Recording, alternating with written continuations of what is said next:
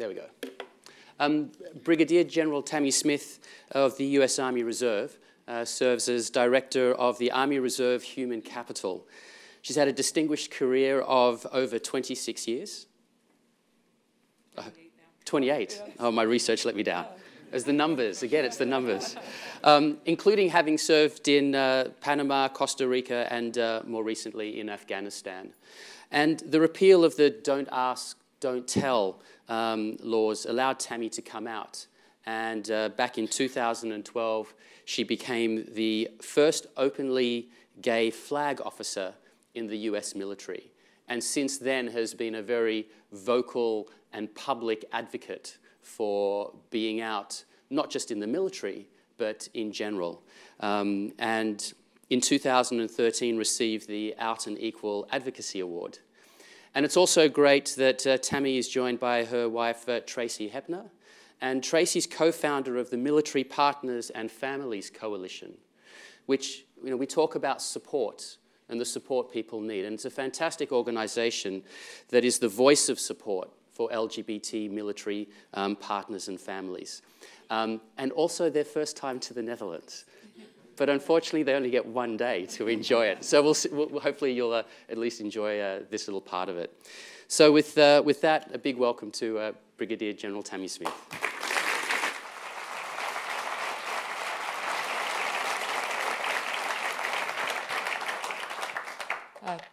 Thank you, Lord Brown, for those wonderful words. I'll be using some of your phrasing in some later remarks that I give.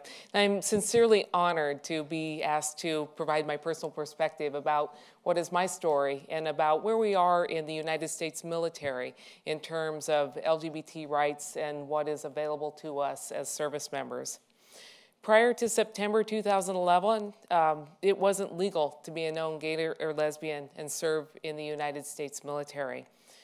I now have about 28 years of military service. I served in the U.S. military for 25 years under the outright ban on homosexuals, and then later under the policy that became known as Don't Ask, Don't Tell. I have to note that with the repeal of Don't Ask, Don't Tell, it did not provide any inclusive policy for individuals who identify as transgender. It only affected those people who are lesbian, gay, or bisexual. So I'd like to share a little bit about my own story, give you some context for how the repeal of this policy has impacted me and my wife, Tracy. And I'd also like to give you that update of kind of where we are in the military in terms of our progress. I entered college in 1982, and I had an Army scholarship, is how I ended up being in the Army under what is our Reserve Officer Training Corps that pays your tuition if you agree to come into the military after you've completed your education. I came in 1982, but in 1981, for the very first time, the Pentagon had created a new policy where one had not existed before that said unambiguously that being a homosexual in the military was incompatible with military service. And prior to this policy in 1981, you might have been discharged for being a homosexual if your behavior became an issue, but not simply for being perceived as a homosexual person. And the new policy back in 1981 required that upon application in our all-volunteer military, each candidate was actually asked whether or not they engaged in homosexual behavior. And an answer of yes on that form was an automatic denial of entry into our military. So one of my earliest struggles with being gay in the military was in the freshman year when I went to college.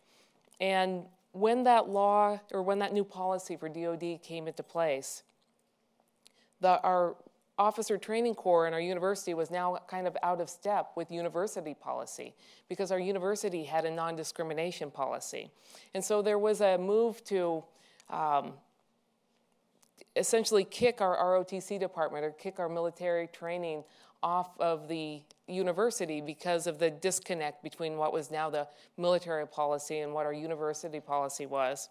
And so the professor of military science asked me to be one of the students who wrote a letter to the faculty or to the university that gave the reason why we shouldn't be kicked off of campus even though we had this discriminatory policy. And so they kind of fed me what my argument was. They said, well, because you're a cadet, no one ever actually asked you to fill out that form where you had to declare you were a homosexual. And so just as long as you don't let anybody know, they didn't know that I was gay when they asked me to write this letter. Just so long as no one asks our cadets, then it should be no problem, as long as they don't tell. So even back in 1982, I had my own don't ask, don't tell that I perceived that I put upon myself. But I did this for the reason that many people do when they come into that type of situation. It was a personal economic decision. I wanted to go to college. Everybody wants to leave their small town, right? The way you leave your small town is you get a good education. And the only way I was able to do that is to have somebody else pay that tuition. And so for that reason, I went along and wrote that letter. They didn't kick the ROTC off of campus, and I was able to graduate. And I forgive myself now when I look back on that, 1982. The world was different. How we were perceived as people was different then. And again, it was an economic decision, and I recognized that as I look back on that. So I entered the Army as a second lieutenant about 1986, and I really didn't think about the ban on homosexual service being unfair at that time. It was just kind of the way that our lives were at that time. I simply kept my personal life secret. And I had two sets of friends. Now, I never felt like James Bond. But I did become an expert at telling this parallel story for my public life that absolutely did not match at all my private life.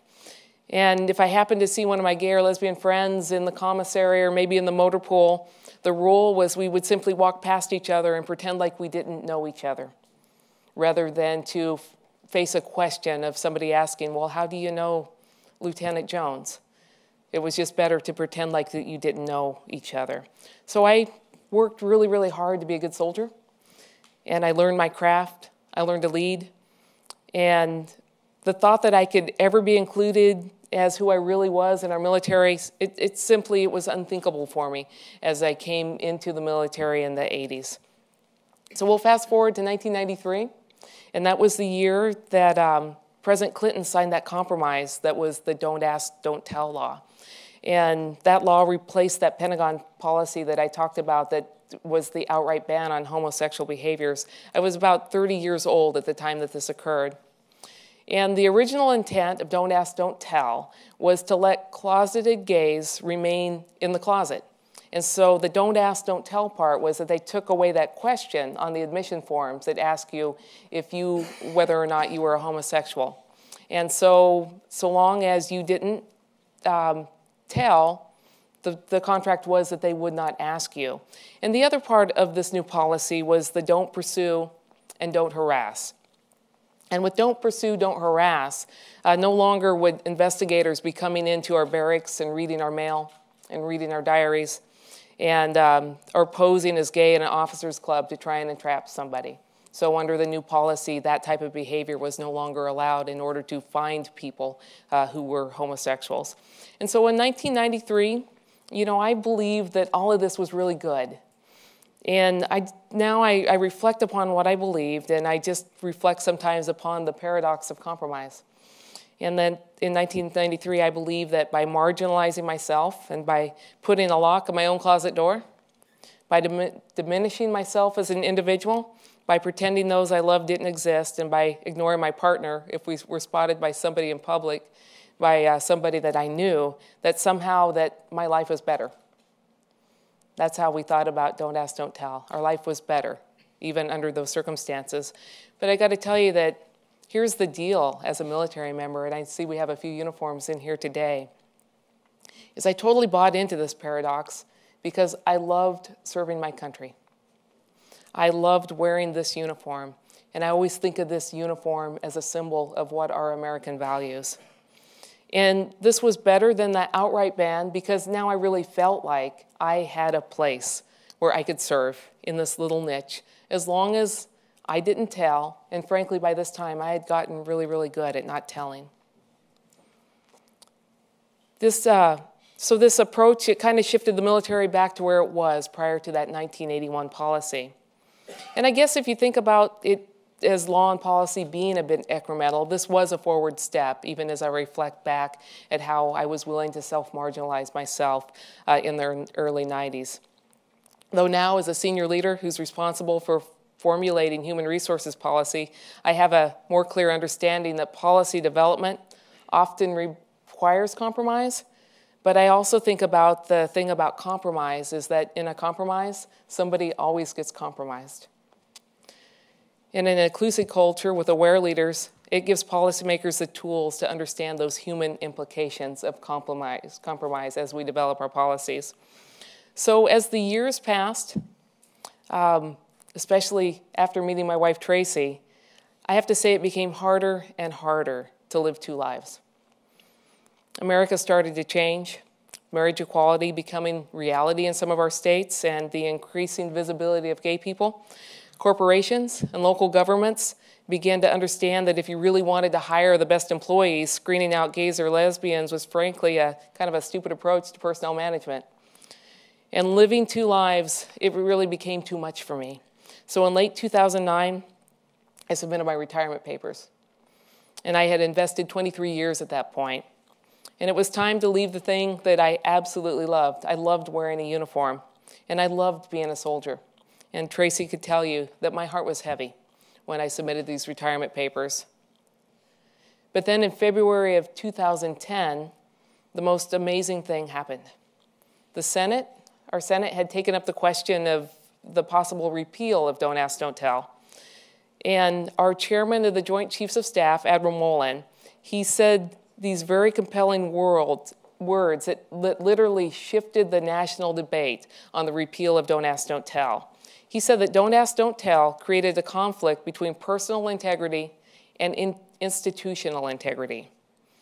And when he said that, I felt like he was talking to me, because that's how I felt on the inside. I had such dissonance between what my personal integrity was about serving and what the institutional integrity was and how they were treating me. And so for the first time in my career, all the way from cadet to full colonel, a senior leader in my organization, an executive, for the very first time said that it was okay to be exactly who I was, that who I was good enough to wear the uniform of the United States. And in hearing those words, I cried a little, but I also felt hope. And I felt like maybe I should stay in the Army.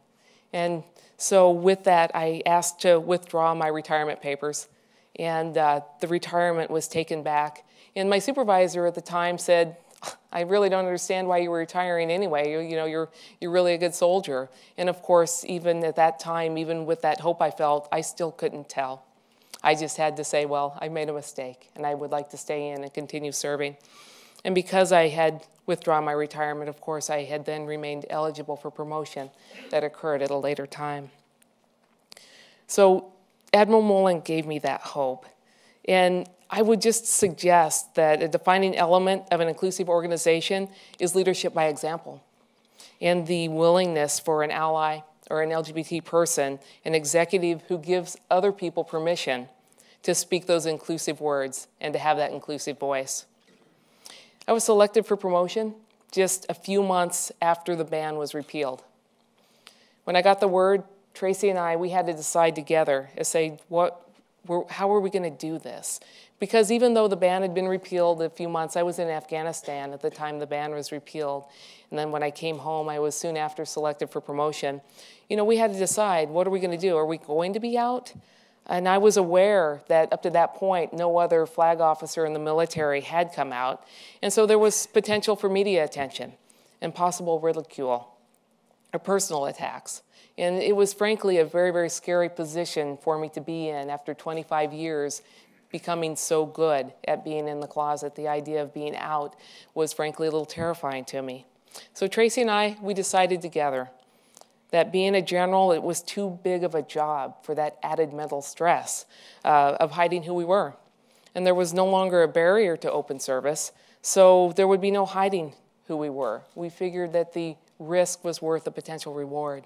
And frankly, it would have been disrespectful to Tracy had I taken this next step, because our military put so much pride in our families. It would have been disrespectful to Tracy had I continued to try to hide our relationship upon the promotion to general officer. So for us, there was just no alternative in a post don't ask, don't tell military. We had to be out. And so with that, we decided that she would publicly place the star on my shoulder, and that we would acknowledge during that ceremony that she was my partner, and we were married at that time. But this is my personal bottom line on coming out, is I don't think we come out to try and change anybody else. First and foremost, we come out and we push what might be traditional limits to be authentic to ourselves. We do it to be authentic for those we love and for those who we lead. But when we do come out, what happens is that we reveal something new that shifts perceptions and replaces stereotypes. Others see us for who we really are instead of who they think that we are. Because at the end of the day, everybody in the ranks, regardless of their personal views, they want the same thing. They want mission accomplishment. They want bottom line results. They want effective organizational outcomes. What was so crushing about Don't Ask, Don't Tell was just the constant fear of discovery. You put so much energy into that double life and then maintaining those two sets of friends. You treated the very people that you love the most as a sinister secret instead of celebrating their love and their friendship. And I have to point out that what was a little different about Don't Ask, Don't Tell as compared to some of the lack of protections that we have in the United States, and that we don't have an inclusive set of policies that protect us in the workplace, is that under Don't Ask, Don't Tell, the law required that if you were discovered, that you must be fired. That regardless of how your supervisors felt or how people who you worked with thought about your level of effort or production, the law mandated that you must be fired. And that was one of the differences under Don't Ask, Don't Tell that caused even more pressure to not be discovered. And the other part of this pressure, and I know I talked with a few of you about this last night, is that there's that feeling when you're wearing this uniform that if you're discovered and you're out and you're outed in some way, and then you are dismissed from the military involuntarily, you feel like somehow you've let the military down. You have this feeling that somehow you have failed the military because they discovered who you are. There's this weirdness that goes on that when you put on this uniform, and if you hold true to the values that you feel in this uniform, that you were put in this weird place that even as you're discovered and you move on now to a civilian life, you always have that feeling that somehow you let the military down in your discovery. And I'm just so thankful now that our young people and our young soldiers, our young service members will no longer have to have that feeling as they move on. And I have to share with you that despite my fear of coming out, and Tracy held my hand through the whole thing, is that it was overwhelmingly positive. It was good. And I realize that being a brigadier general insulates me from having anybody, frankly, walk up to me and be mean or harass me in any way. But nothing stopped people from contacting me when the public news of my promotion came out. And I have to tell you that not a single person anywhere went out of their way to send me a single expression of hate. I didn't get a single hateful email. I didn't get a letter sent to the Pentagon that expressed anything negative. I did hear positive, though. I got positive emails. I got positive letters. There were very, very positive things that I heard. And a lot of them was from people I had known in my past, and their biggest thing was, oh my gosh, I didn't know you were married. And so it wasn't even about that I didn't know you were gay, it's just I'm so happy that you are married. And so that was much of the positive reinforcement that I got out. So, but as an aside, since I came out in 2012, there are now 3 more currently serving U.S. flag officers who are out, and all were promoted by their commanding officers on military installations with their spouse at their side. And so even though there was no longer a constant fear of discharge, there was no recognition. All it did was take away the fear. There was no, it didn't do anything for Tracy. So the military at the time of repeal was unable to extend any of the benefits to Tracy that would typically be afforded to a military spouse, because we had the other law that exists in the United States, and that is the Defense of Marriage Act. So what it did from a policy perspective in the military is it was good, but it also created this weird gray area where our institution didn't know what to do with the spouses of our military members. And in the military, what we want to do is we want everybody to be treated the same. And so the Pentagon and our policymakers actually struggled for how do you handle similarly situated couples who are now not eligible to participate in many of the good benefits that the military affords, with that other structural barrier that was in place. And you have to keep in mind that in the U.S. Army alone, not even our other services, our authorized strength, we have over 450,000 people in our Army, and another 205,000 in our Army Reserve, and another 356,000 in our National Guard. I mean, we're a huge organization, and we rely on the overarching policy in order to provide the guidance over that large and that distributed of an organization. And for about a year, frankly, it was just confusing. People wanted to do the right things for our families, but it was just, they couldn't, because the policy was just too unclear on that. And so when I think about that, there is good intent often as we develop our policies and as we look and go through and try and develop what is best for our workforce. But we have to always remember that our good intent has to marry up with inclusive policy that our families and our members can access, that those two have to be put together in a way. And frankly, for the military, the repeal of parts of the Defense of Marriage Act in June of last year was a very, very positive thing for our military, because it took away that ambiguity for our service members or for our policymakers. And so how it exists now in our U.S. military, a married person is a married person. And regardless of the status or the orientation of that particular couple, the couple has access to fully to the same benefits that any other service member has. As Tracy and I think about this, she has literally gone from being illegal to being fully included in the military organization as a spouse since the repeal of Don't Ask, Don't Tell, and then later as what happened with our Defense of Marriage Act. And so what has changed significantly for us is just our ability now. I'm fully integrated as part of the military now. We had the opportunity, because now the policy is clear. For the first time in my entire career, I live on an Army post, and we live in military housing. And are integrated just with our regular neighbors who 3 years ago I couldn't even have let them know that Tracy was a part of my life.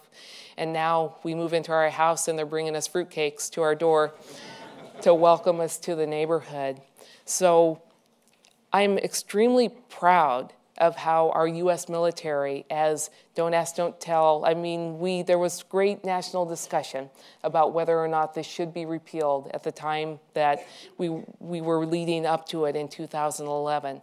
But I'm extremely proud of our organization that once the law was repealed, that the organization truly moved forward to do its best through its policy as best as it could in that gray area period, and now with the repeal of DOMA, to create inclusive policy and to ensure that everybody who is in a same-sex marriage is included. I know that, again, it's right now we do not have policy at this time for our transgender individuals. We do have transgender individuals, of course, who are serving, but they are not able to serve openly, and they must, of course, present in their biological gender in order to continue service.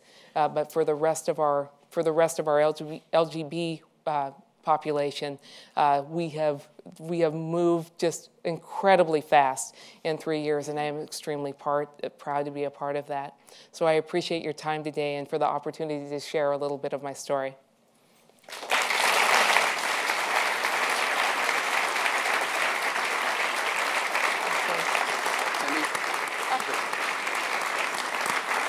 And I just ran off. You did. Okay.